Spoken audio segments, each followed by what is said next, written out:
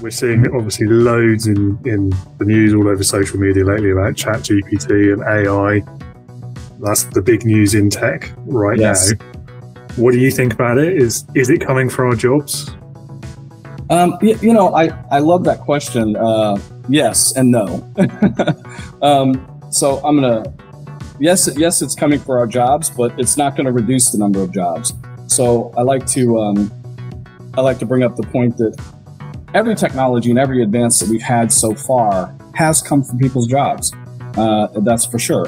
And those jobs have changed, but the sheer number of jobs has actually increased over the decades. You know, it doesn't matter whether we had process improvement, offshoring, outsourcing, immigration, automation, robotics, computers, the internet, all of these things have come into play. But if you look since the 1960s, every decade, the number of jobs per capita has actually increased, you know, across the spectrum, mostly the developed world. And I can't argue, I can't speak to the developing world because I don't have those numbers, but, you know, at least for sure in America, you know, there are more jobs per person today than there were 60 years ago, even though we've had all these advances. Now the jobs have changed for sure. So to answer your, you know, for sure your question is true. You know, the ChatGPT is going to take some jobs for sure, but it's also going to create a lot of opportunity for people to start businesses, make money. The promise of technology, as I talk about it, is speed, leverage, and predictability. You know, do things faster, do more with less, and do it right more frequently. You know, computers and machinery are not perfect, but they are much more error-less than humans. So offloading tasks to, you know, computers and machines that can do that repetitive stuff over and over again, you know, correctly each time is just the way, you know, the kind of a business has to go these days. And the statistics bear this out.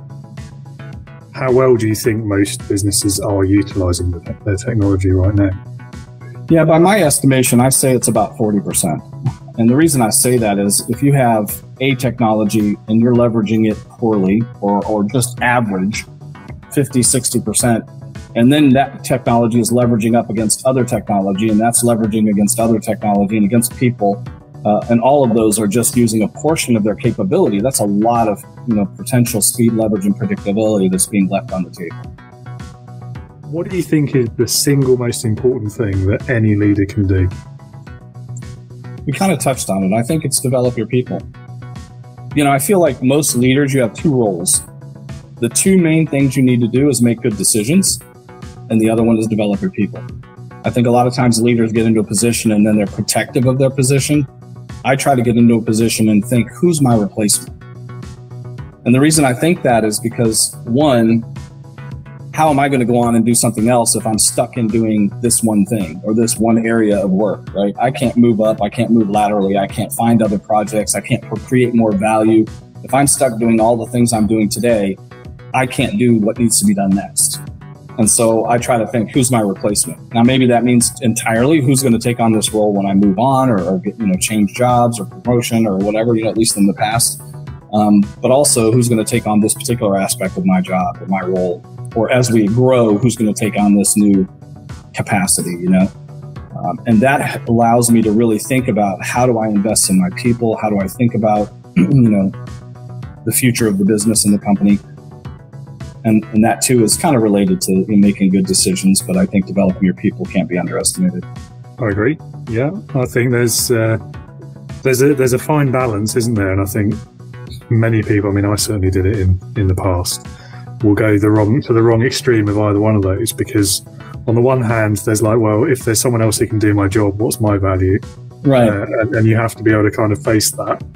And then there's the other aspect of, well, if no one else can do my job, if I get hit by a bus tomorrow, what happens to the business? Right. And so, you know, you've got to walk that line. You've got to be able to face both of those possibilities, haven't you? And it's, yeah. Like, what then has been your own best experience of being led? So I probably, up to this point in my career, I'd probably have to say Peter Diamandis. I worked with him. He's pretty famous, so if you wanted to look him up, he's not hard to find. I think Peter was a pretty amazing leader. He had a lot going on, multiple companies, worked at a very high level with lots of people. But when he was talking with you, he was present. And one of the few things that he did that would probably drive most people crazy, but when you learn Peter, you will accept it, is he would always look at his phone when he got text messages or phone calls or whatever when he was talking to you, but he never left the conversation. He was still able to be in the conversation. And the funny thing is you knew if you were the one that was texting or calling and needed something urgently, you knew that no matter what he was doing, he would get back to you right away. So you were really never waiting on a decision from Peter. You were never waiting. He was not usually a bottleneck to anything going on. He was a really driven, again, really present in conversations, deeply cared and passionate about his businesses and his people. So I think, no leader has all the perfect qualities, none that I've met anyway. But that was probably my best experience, learning from somebody at his level and his caliber, doing as much right as I've seen done by, in my career anyway.